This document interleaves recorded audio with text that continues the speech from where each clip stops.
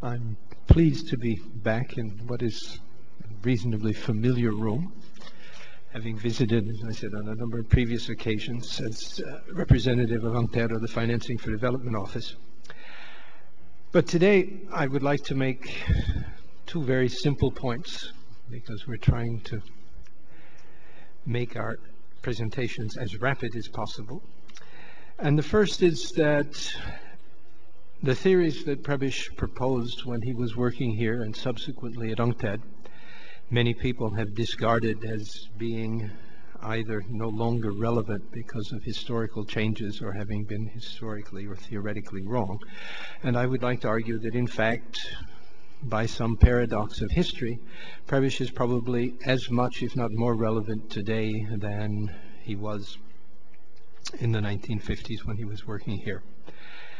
And the basic reason for this that I'm going to argue is that Prebisch was very concerned that developing countries be able to provide an alternative to what came to be called mono-commodity dependence by building up an industrial sector. Belluso explained to us that many countries have been successful in doing this, but amazingly a number of countries have been successful in undoing this, so that the policies that were appropriate to support industrialization are in fact also the very same policies that are appropriate for preventing or reversing deindustrialization.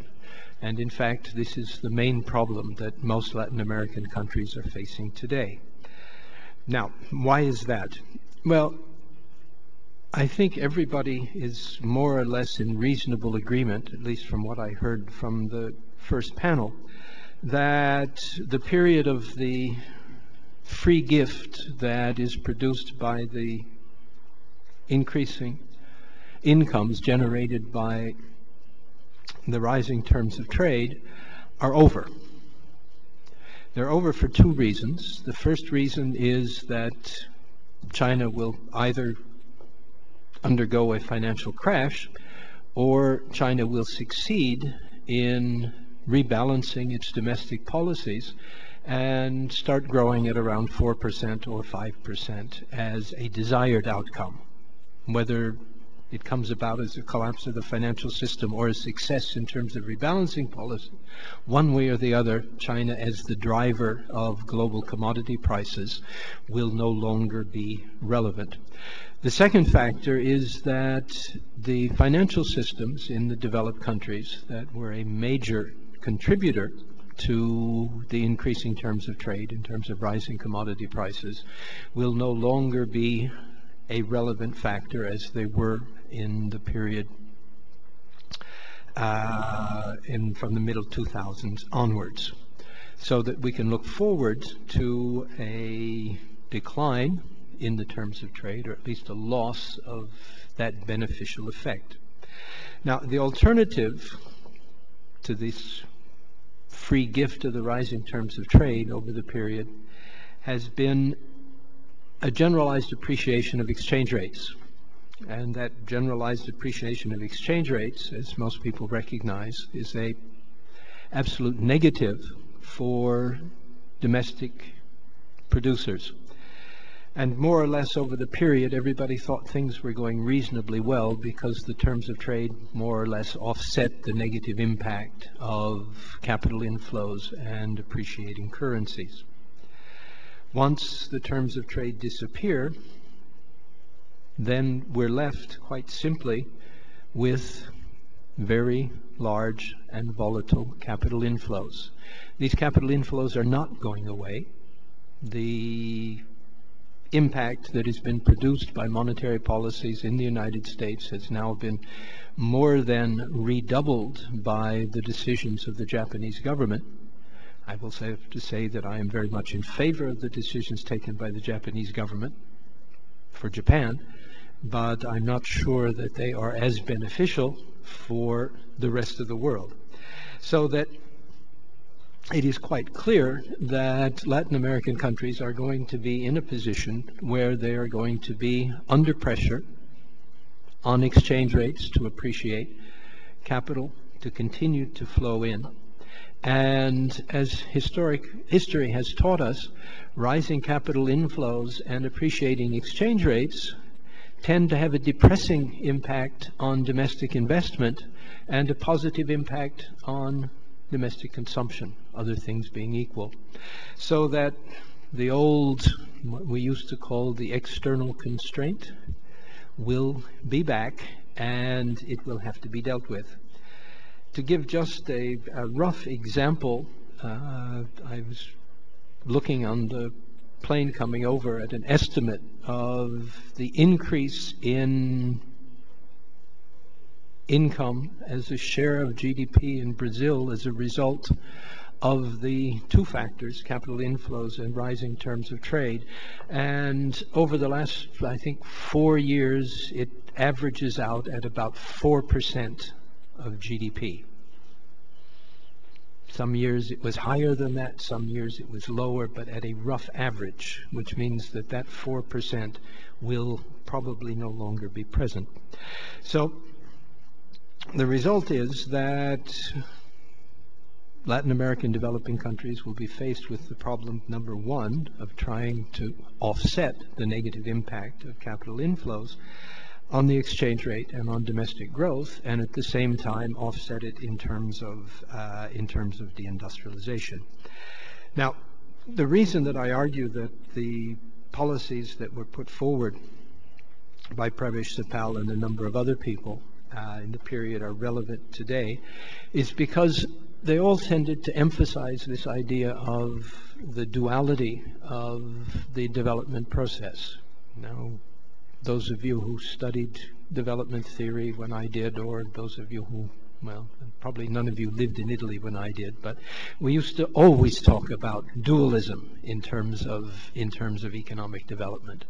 And part of that dualism was to suggest that it was appropriate to have differential policies for different sectors. If you look at the work, and I will cite just two additional economists aside from Prebisch, and these are Marcel Diamant, an Argentinian economist who has become my absolute favorite in terms of dealing with this particular issue, and Nicholas Calder, who served as a consultant to CEPAL on a number of occasions in the 1950s. And I'll simply refer to Diamant's work. He approaches this idea of dualism as what he calls an unbalanced productive structure. The unbalanced productive structure means basically that you have a primary commodity sector and an industrial sector, and the behavior of these two sectors is different. It's different, first of all, as Prebisch pointed out, because differences in productivity growth between those two sectors, and the idea of the benefits of industrialization comes primarily from the fact that it produces higher productivity growth, produces higher real wages, and at the same time allows the engagement of the so-called virtuous circle, by which higher investment in industry produces higher productivity growth, produces higher real wages, produces higher consumption expenditures, which then provides the profitability for the investments that have been made in industry. So the idea basically, on the one hand, comes from this difference in productivity.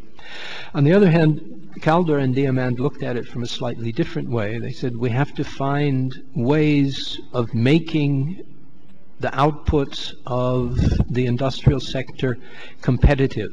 Now, we heard this morning of the problems of competition within Latin America, but Calder and Diamant were primarily interested in productivity in international markets, and this is because the strategy that was put forward by all of these economists, which eventually has been described as import substitution industrialization, in fact was not simply import substitution. It was the fact of using growth from within in the industrial sector financed by means of expanding exports. So that the basic problem, if you were going to industrialize, was not only to industrialize in order to get the increased productivity, but to be able to use the industrial sector to generate export earnings. And the idea is that you could do this by trying to offset what would be a natural deficiency in the competitiveness of your domestic industry. So that both of these economists, Diamant and Kaldor, recommended a very simple kind of policy, and that was the possibility of using either differential exchange rates for the two different sectors or different policies of taxation and subsidy. Now, as I mentioned, the idea was that it would be impossible to generate a competitive industrial sector without some sort of intervention on one of these two fronts. Now, the interesting point is that we no longer talk about these types of policies, and we are willing to accept the fact that exchange rates are determined by free international capital flows, and to accept the fact that this will be detrimental for both the competitiveness and the success of domestic industry and to produce deindustrialization. And the final point that I would like to raise is the question of why we are willing to do this. Now, the only explanation I can come up with is that there is a fundamental difference between what we think about as international financial market and exchange rate stability on the basis of what became the Bretton Woods system and the way we believe that developing countries should generate their development process or the development strategies. So if we think very quickly of what was put forward in Bretton Woods, and against this background we have to remember that there were very few at that stage developing countries represented in the discussions. This was a system which was supposed to provide stability for what were basically developed countries. And the entire logic of the Bretton Woods system was that exchange rates should be stable, and if the stability of exchange rates produced some sort of imbalance in terms of external accounts or in terms of external behavior, that the International Monetary Fund would be quick to intervene if the country could not do so in order to keep those imbalances from becoming excessively large. So that basically the idea was that if the Bretton Woods system was successful, all countries would have as a long-term average a balanced current account, a balanced external position. And the policies of the IMF were designed in order to bring this about. We've all heard the stories of conditionality in order to preserve exchange rate stability.